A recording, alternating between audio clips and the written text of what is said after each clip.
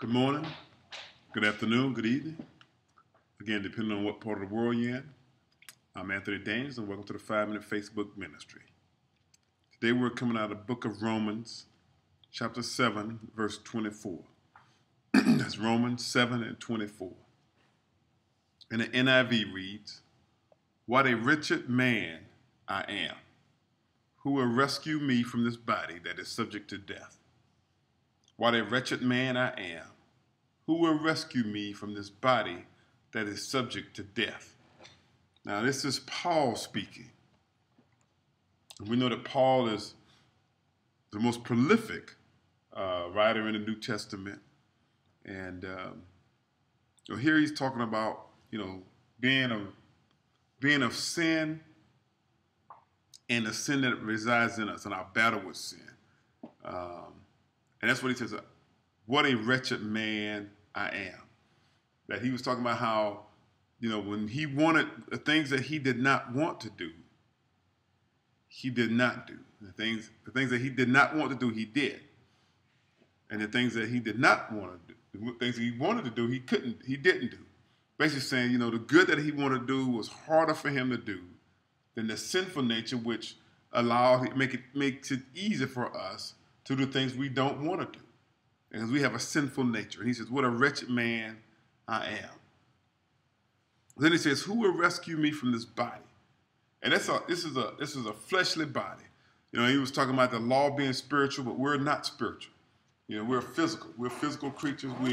We're ruled by passion, and we are ruled by worldly desires.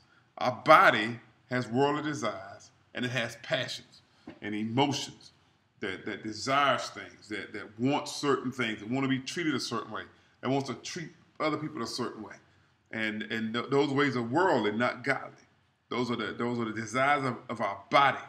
Now, when I say our body, that would mean your heart until you are reborn again, and you can change the desires of your heart to be the desires of God.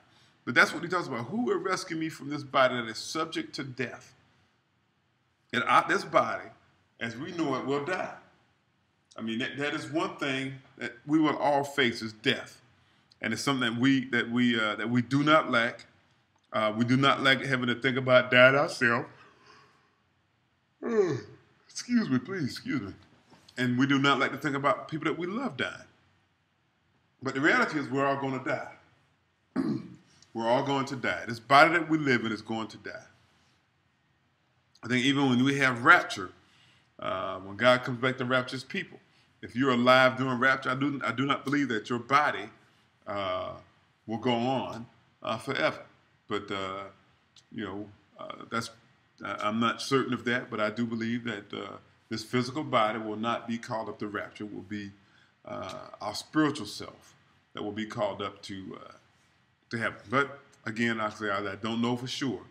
And that's just how, after my readings of what I've read, I think that's a pretty good call. But anyway, who will rescue us from this body that is subject to death? And our rescuer has already come. Our rescuer has already rescued us from this body that is going to die. And his name is Jesus Christ.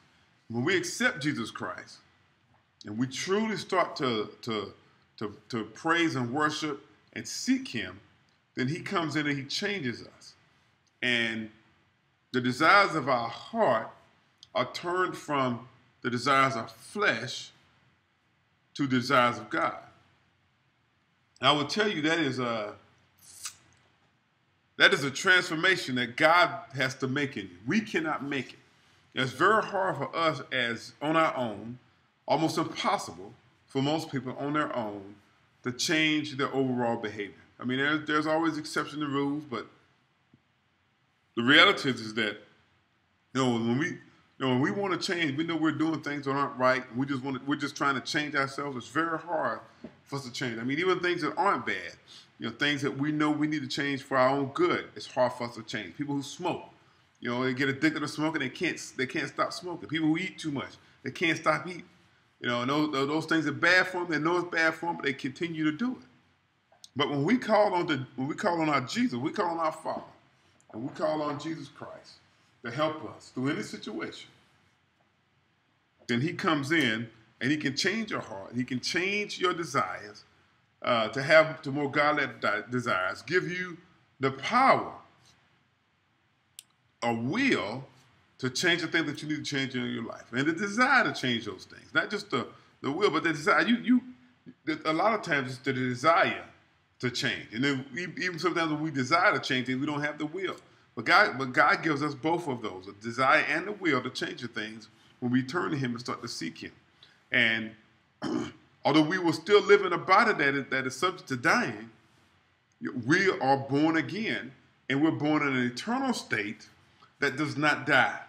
So that is how Jesus rescues us from this sinful body.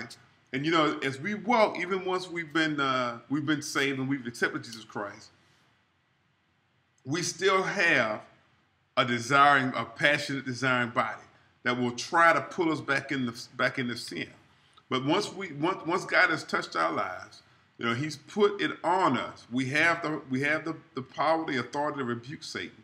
We have the power and authority to walk away from sin. But the thing is, we still have to make a choice to do that.